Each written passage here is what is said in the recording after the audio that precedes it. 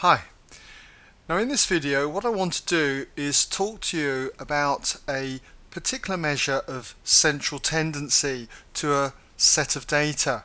It's called the mean. Also, I'll talk to you about deviations from the mean. And you'll have an example to do on this at the end. Now suppose I took a tube of chocolate sweets. Not just one tube, but say 6 tubes, and counted the number of sweets there were in each tube, and these were the following results that I got. Now suppose I emptied all the contents out, one big pile of sweets, and then decided to fill each tube, each of the 6 tubes, with the same number of sweets. Then the number of sweets per tube would be called the mean. Mathematically, it's represented like this. These are called observations, and we usually use the letter X to denote observations. So I've got X's such that in the first tube we had 37 sweets, and so on. So when it comes to working out the mean, there's a standard symbol that we use. It's generally X with a little bar over the cross, X bar as we pronounce it. And so if we were to work this out, we would empty all the contents and find the total of those sweets, and that is often given by this symbol here. It's pronounced sigma. We add up all the sweets, sigma x, the sum of all these values here. So we would get the total of all the sweets, and then we need to share that total between all the 6 tubes that we've got. 1, 2, 3, 4, 5, 6. Okay? And we're just going to call that n, the number of observations that we have. So this is the standard way of generally writing how you find out the mean. You will, however, see in some textbooks a more structured way, shall we say. It is often quoted as 1 over n times sigma, and then each of these observations is written as x with a little subscript. Let's say I, where I goes from 1 to however many observations you've got. So in our particular example, it would be 6. So for n equals 6, we would see that sigma x, the sum of all our values here. Now I could write this as I going from 1 to 6, but it seems silly when we're clearly talking about all the data. So there is a tendency to leave that off. We're going to need to add up our observations. So if we total those observations, what do we get? Well, it turns out that it comes to a total of 228. So we have a total of 228 sweets if we emptied them all out. To get the mean, that would be the number of sweets per tube if they were shared out evenly, would be to do this calculation here.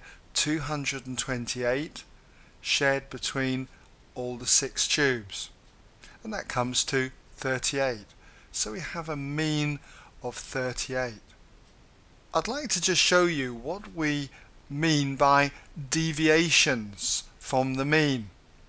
And the best way I can do this is by taking, say, a piece of graph paper like this, and we'll mark in, say, our mean at 38. Let's just put it there. We have 39 and 40, and down here would be 37, and here would be 36. So we've got a mean value of 38. Let's just put a line across here for the 38. Now when we look at our first observation here, 37, we see that if we put a block here, that this block is 1 sweet less than the mean here of 38. So we could say that we are 1 below the mean. We have what's called a deviation of -1 unit.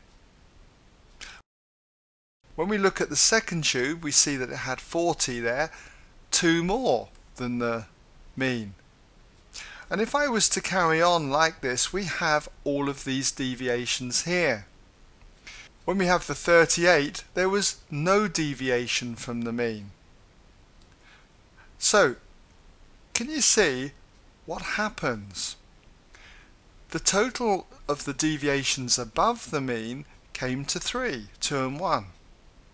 And the total deviations below the mean came to -3. They neutralize themselves out. We've got just as much above as we have below. And that's another way then of looking at how the values deviate from the mean. Now here's a question that I'd like you to try based around these ideas. We've got here, in order to get a grade A in his maths, Stuart must achieve a mean score of at least 80 points. If over the first 5 modules he has a mean score of 78, what is the lowest score needed in his final module in order to get an A grade?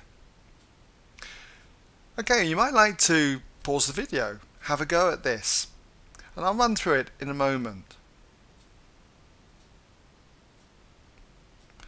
Okay, well, let's see how you got on.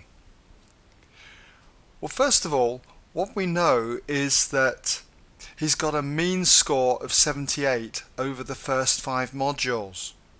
So that means that if we were to do 1/5 of the sum of all those first 5 modules, which we can denote by xi, I going from 1 to 5, this will be the sum then of each of those modules. It's got to come to 78. Okay? And so we can find out what the sum of those first 5 modules were. Let's just write sigma xi, I going from 1 to 5, is going to be 5 times the 78 if we multiply both sides by the 5.